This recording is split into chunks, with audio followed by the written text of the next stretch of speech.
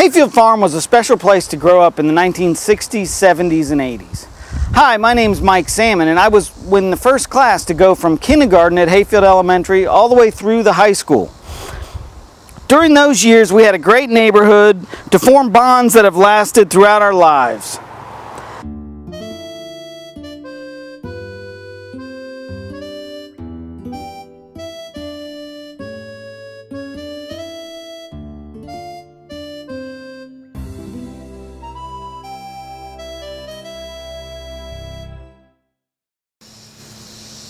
My name is Doug Powell. I've lived in Hayfield Farms here at my parents' house. They bought their house new in 1967, and I lived here until 1976. So I started school here in the 6th grade and graduated from Hayfield High School in 1973, the first class to go all 4 years consecutively with the high school since it was brand new. The thing I appreciated the most about living in Hayfield Farm was having moved from the city. This was really the country back then, and the freedom that we had as kids growing up was something I would have never had the opportunity to have if I'd continued to live in the city. We roamed these streets, we watched these houses be built, we roamed through the floodplains, we swam in the gravel pits behind the high school, we rode dirt bikes through the neighborhood as well as through the gravel pits. I learned to drive on the streets of Hayfield Farm while they were still gravel roads in a 1953 Plymouth. It was an opportunity that I really appreciate because we bonded so well with the other kids that were just moving into the neighborhood. So everybody was a fresh face. We made friends that I still have friends that I went to school with here that I talk to on a regular basis.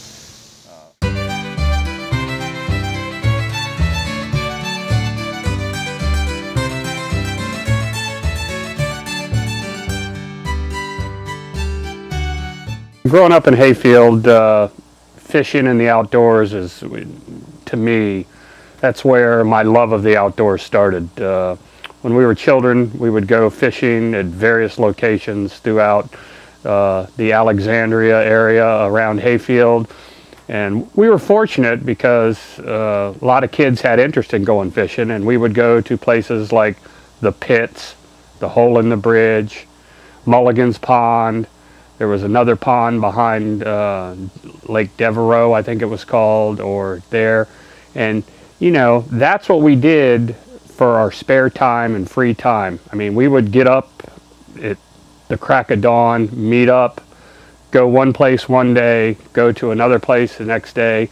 Our parents were like, have fun. They would go to work and we would run the woods, and we had this connection of paths between neighborhoods and Fort Belvoir and all these various places, which gave us access to these fishing and trapping places through a variety of bike trails.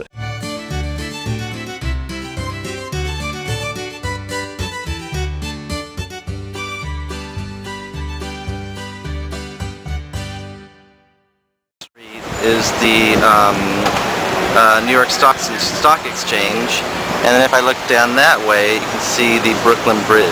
But I wanted to say this is where I am today, but where I came from was Hayfield Farms, and I couldn't be here now if it wasn't for living there and all that I learned. So I will continue inside.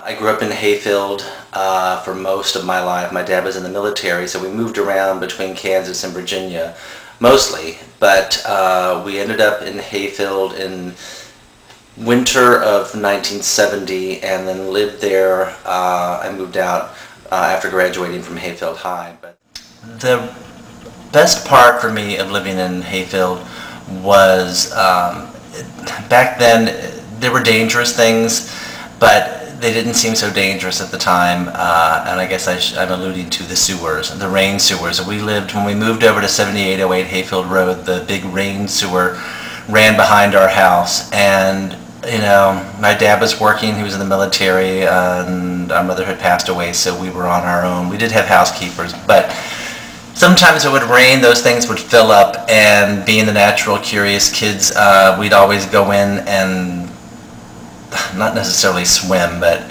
you know when you're a kid and you can swim in anything, well, we did. Luckily nobody ever got hurt. It was a dangerous situation, but luckily no one ever got hurt.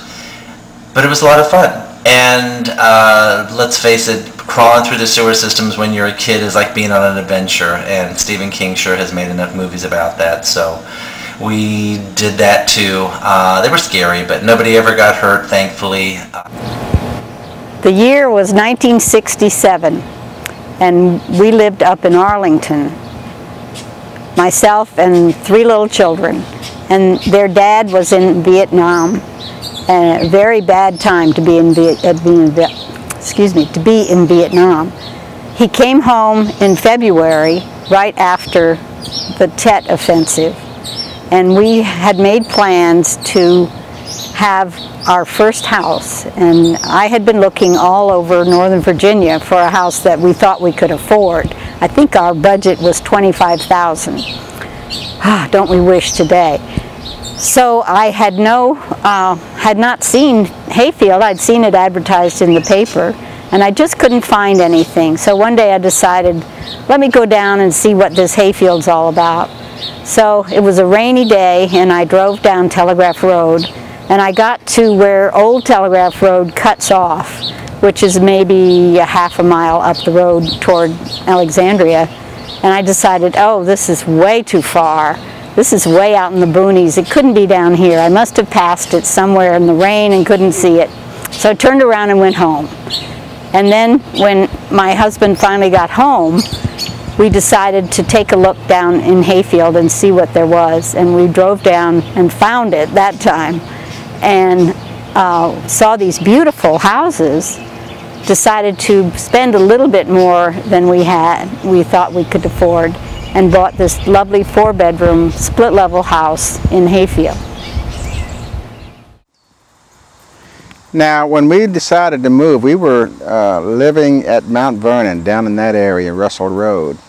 And my brother, who lived at that time on the first house on the corner in Broadmoor, and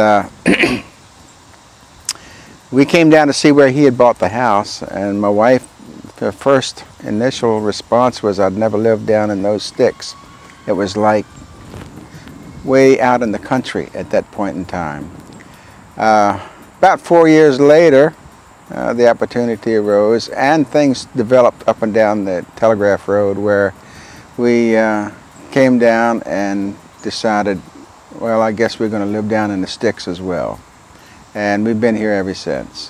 When we moved into Hayfield, the only thing that was open was from Helmsdale down to the Wexford cul-de-sac, and that was all that there was.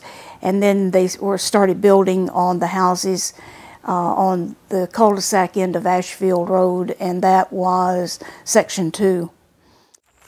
So we lived in this house, my brothers, 3 brothers, and my mother and my father. And one of the biggest things, the coolest things I remember about this house was that my mother let my oldest brother paint one of the walls in his room completely black. And then he put all of these planets all over it in black light, or fluorescent paint, and he had a huge Genesis montage on the whole wall. It was really cool. I remember I was little, and I remember just kind of looking at my brother going, I can't believe Mom let you do that. That was pretty neat. Hi, my name is Mary McLaren Wood, and I grew up in Hayfield. My family and I moved into the neighborhood the summer of 1976. We moved on to Kincardine Court, and my parents, Bonnie and Bob McLaren, still live there, and they have been very active members in the community ever since. I think there are a lot of reasons why Hayfield was such a great community and still is a great community. I think one of the reasons is that it has an elementary school right in the neighborhood, with a high school right across the street. The high school is a I think that it's pretty special because it has a pool and also has a park. I think the people who grew up in Hayfield have very fond memories of it, like I do, and a lot of people come back to the neighborhood because you know, they want to raise their kids in that environment. I think maybe that's one of the reasons why my brother has stayed in the neighborhood and why I haven't moved far away. And one of the reasons why I teach at the elementary school now and have since 1993.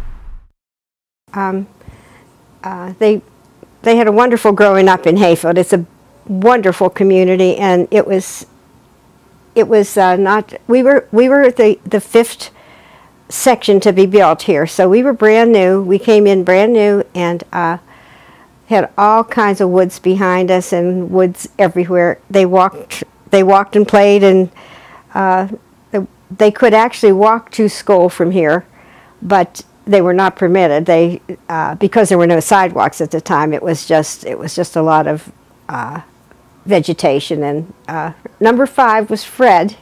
He was the first. His class was the first class for public kindergarten. When he was 5 years old, they started the kindergarten. He was 2 years behind Tim and Greg, and his was the first. So he went through from kindergarten all the way through. He's the first one of all of my children to have gone through 12 years in the Hayfields, 13 years, I guess that is, with kindergarten also in the Hayfield system, yeah. And then the next couple did, 3 did also, of course, but they made wonderful friends, and a lot of them lifelong friends. The boys, Tim and Greg have, and Fred actually, the 3 middle ones, they have such close friendships with people that are still living here. A lot of our Hayfield residents are still living here in Hayfield or in the outlying communities.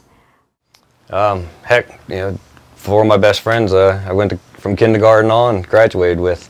We've always stayed in touch. It's, you know, just something we always have, you know. It's like every time we see each other, it never was that long. And we still see each other, you know, at least 3 times a month. It's just good to be around.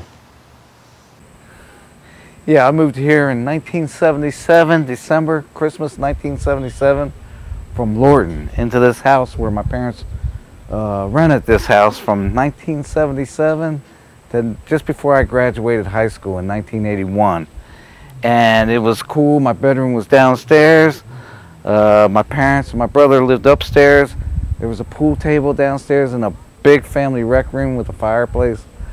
Many good times here.